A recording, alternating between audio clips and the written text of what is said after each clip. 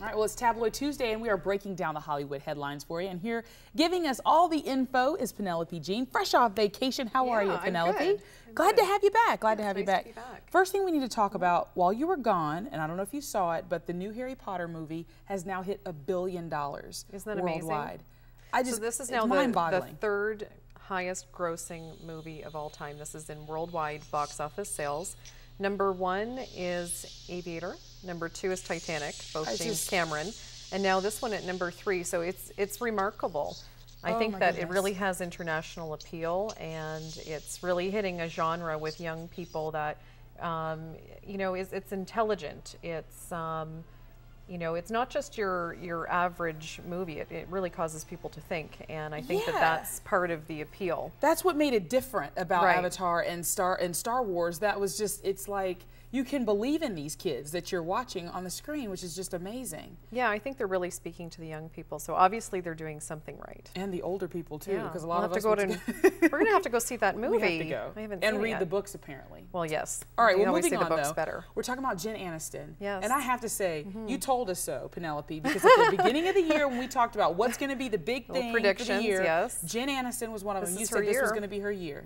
And look at her, making a move. Yeah, she's making a move. So she sold her home in Beverly Hills.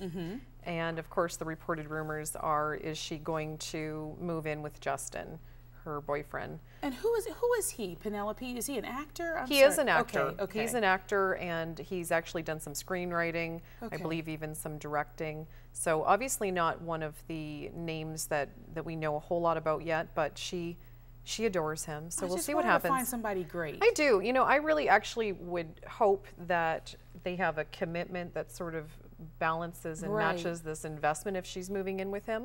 So I always think that's really important if they're moving in together, that there be the commitment that really matches that investment of time and emotions that go into moving in with somebody. So I think we're going to have to watch and see.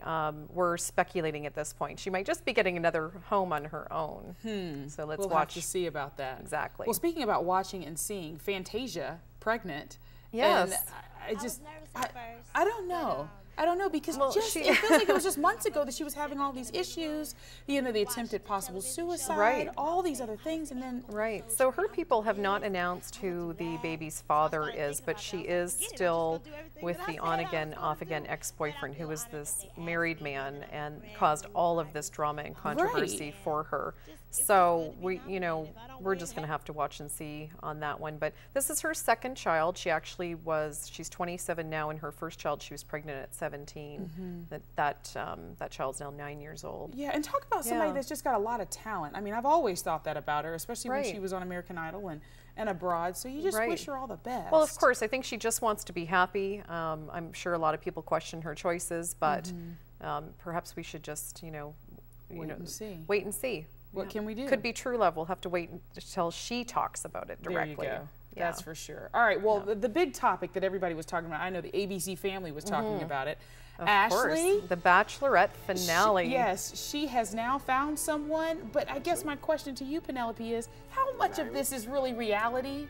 I get that question all the time. And I know you know the answer, so how much of this is reality? All right, well, you know, it's not a scripted show, but it certainly is produced. Each one of the contestants have their own producer, and they actually create storyboards. There's a storyboard room in the mansion, and they're kind of creating storylines for each individual character. So in that regard, they are encouraged by their producer to sort of maybe say something, or kind of encouraged to develop a certain personality for each one of those characters. But it's not scripted. Yeah. So there's always some producing happening in these reality shows. But very quickly, Penelope, it's just hard for me to believe, just watching all the Bachelors and all the Bachelorettes, that they're gonna make it. I want them to, if they're in love, but it's just hard to believe that it's gonna happen. Right, so the question is always, can they really find love on this show? And I can tell you that they all really believe that they have. Absolutely, genuinely, they believe that they have fallen in love. I think the real dilemma is, will it last? And that is something that is extraordinary circumstances, certainly not a high probability for that to happen in the real world. They're put in this situation on the show where they're completely cut off from their family, their friends, their cell phones are removed.